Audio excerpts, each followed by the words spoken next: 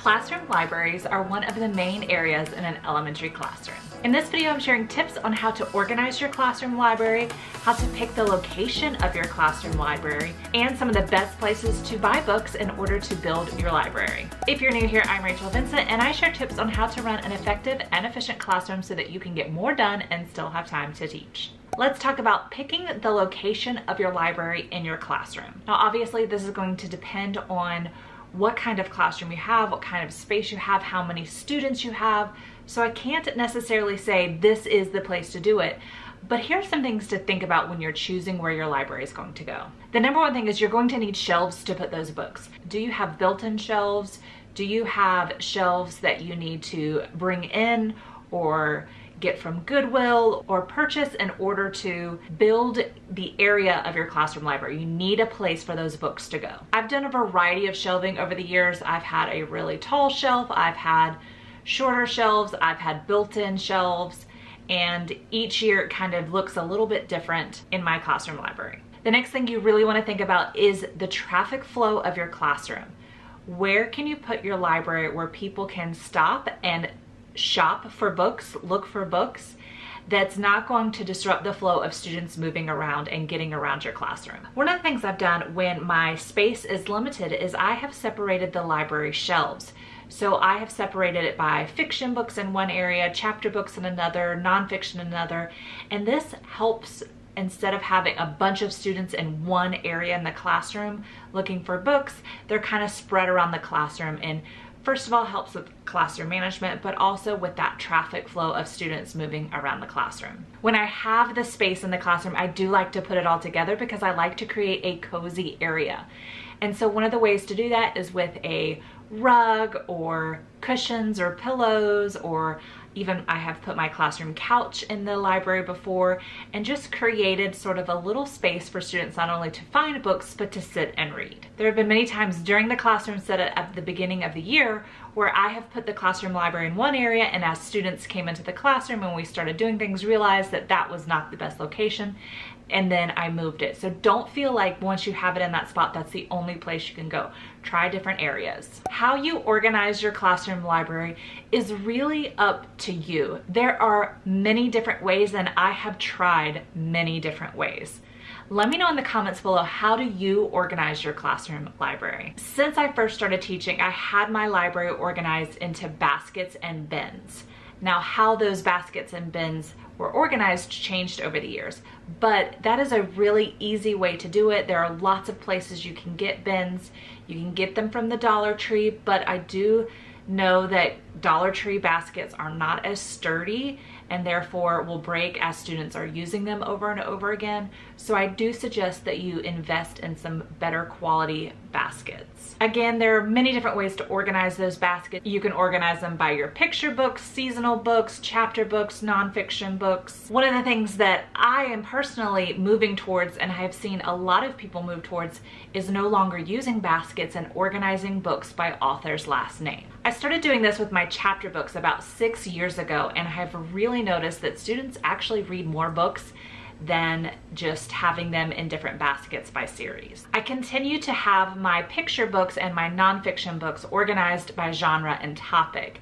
However, this coming school year, I am planning to take away the baskets and actually organize those by author's last name as well. With organization also comes showing your students how to use the classroom library and how it is organized in order for them to put books back where they belong.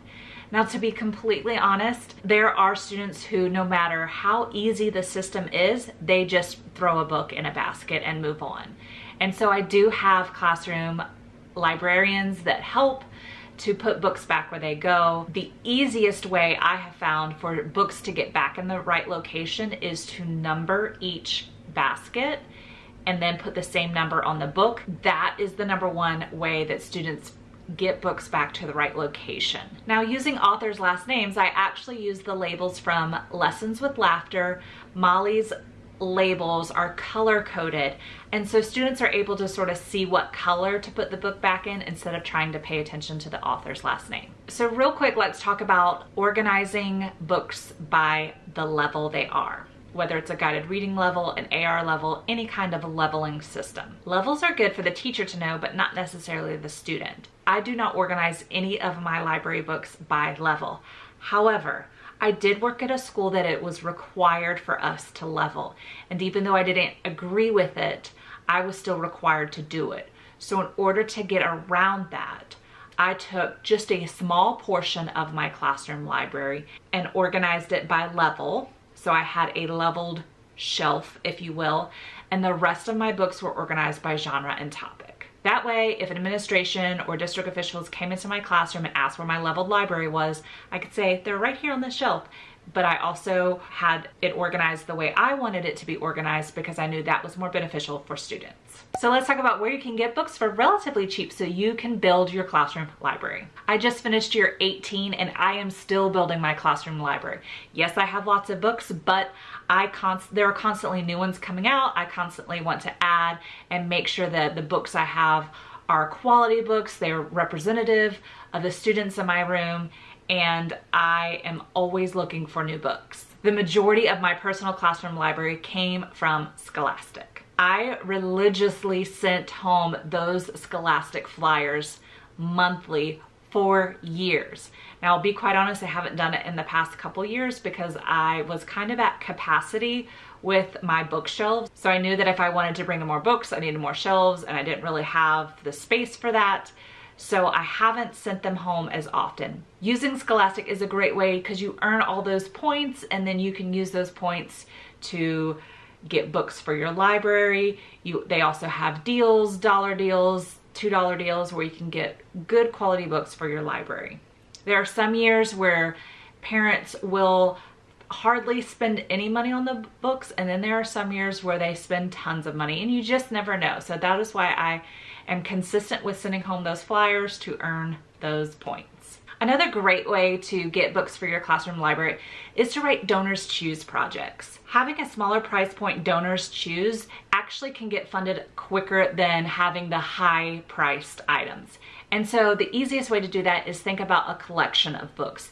Is there a series of books you want to write a project for?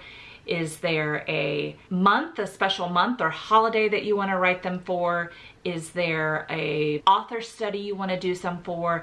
Is there a genre or topic that you want to add to your library? Write those smaller, write several of them, and get those funded for your classroom. Libraries are always going through their books and weeding out books of their collection. And so often you can get those books for free.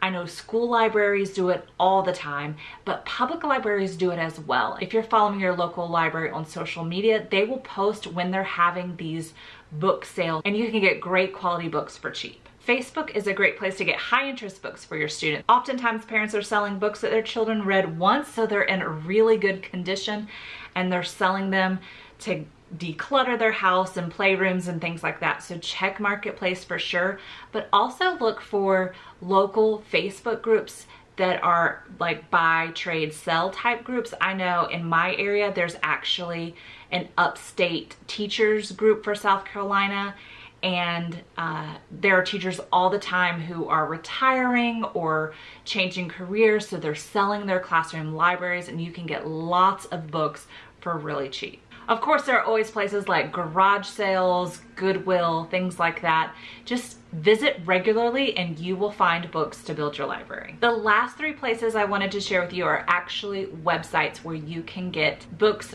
at a discounted price. The first website I wanted to show you is Half Priced Books.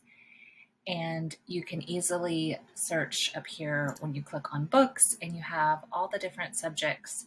My favorite place to look for books is to go to children's fiction, but you can also look for under, and you have student ages. So if I click my age range for fourth graders, and it will take you to all of the different books for students that age. So here's just an example of some of the books. This is in the 9 to 12 category. You can obviously narrow your search, look for books under a certain price, but it's just a great place to get books for a low cost. The next website is thriftbooks.com. You can click here again here on books, and they have children's section. Just click shop all to kind of get a variety of it. There are some decent prices for books if you are looking to build your classroom library.